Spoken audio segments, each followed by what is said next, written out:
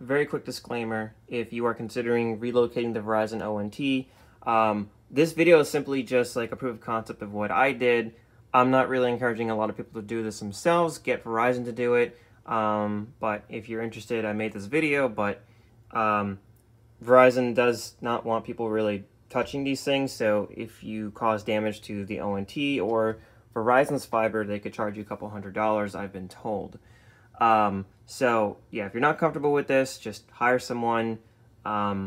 You have been advised, not liable. Relocating the Verizon FiOS ONT. It's this big old black box here that's got fiber going into here, and out goes connections for coax for TV, phone jack for phone, and the Ethernet for internet.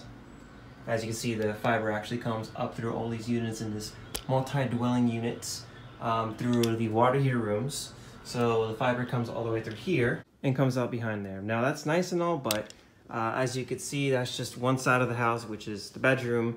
This is a 2-bedroom condo, so my home office is over there.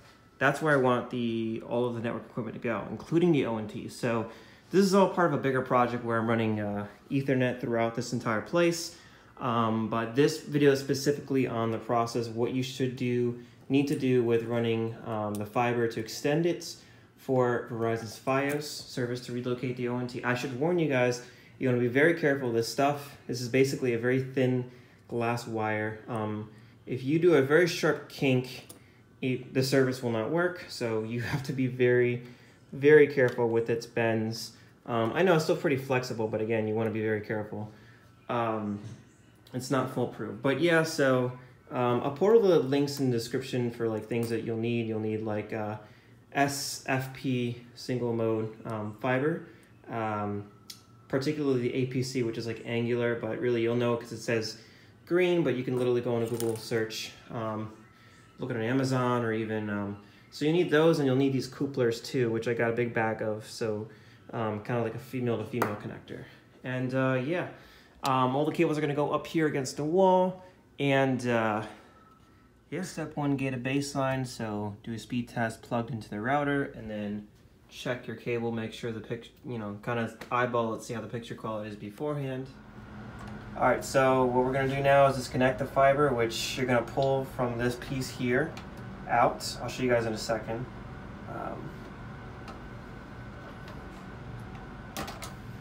So basically, as you can see, kind of zoomed in on this, right?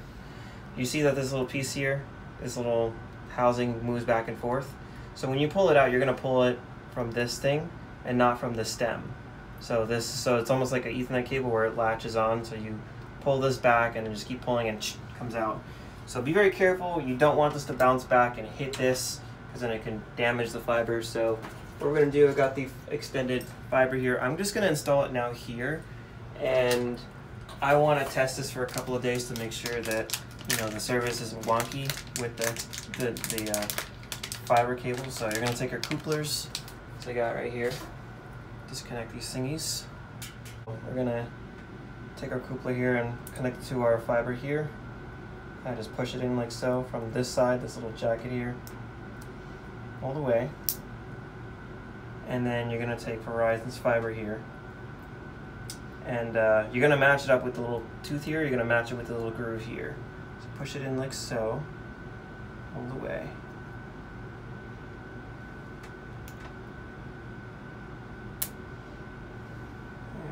Go. And then take this other end, we're going to put it into the ONT. Like I said, this notch is actually going to be facing outward. You're going to put it in and kind of squeeze it in there. Take your time. It was red at first, so I kind of disconnected him and switched these cables around, so it takes a little bit of playing around, but it works now. Now we just gotta wait a couple of days and make sure the internet isn't. So I skipped ahead a couple of days, and you can see it's all installed and everything, the fiber and 2 Ethernet cords, and got all the connections too. That's part of another video, and I'm gonna put crown molding over this, so stay tuned for that in a couple of months. Subscribe and you'll you'll be able to see it. But yeah, the first step was crucial, just hooking up the fiber to make sure that everything is good, that you're not going to have any surprises, because you really need to test things before you run it and then realize, oh, it doesn't work. So that's very, very important. And a couple days to make sure that you don't have the wrong fiber and there's issues like that. I gotta mention, as you could see, I wasn't too concerned. As you could see, you have to be careful with the bending radius, but I'm pretty good there. Like I said, the cable is pretty flexible, but you don't want to do a sharp kink, and I don't have that issue there. So that is, I'm sorry, I know it's shaky, but that is done. And let me show you guys the finished product for now.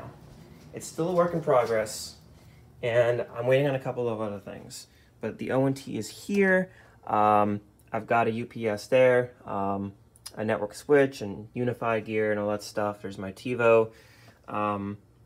As you can see, I only have to run coax from here straight to the TiVo, and then everything else, there's no more coax runs in the house. Everything else is going to be Ethernet. So the TiVo Minis, I'm going to be running through Ethernet, as you can see.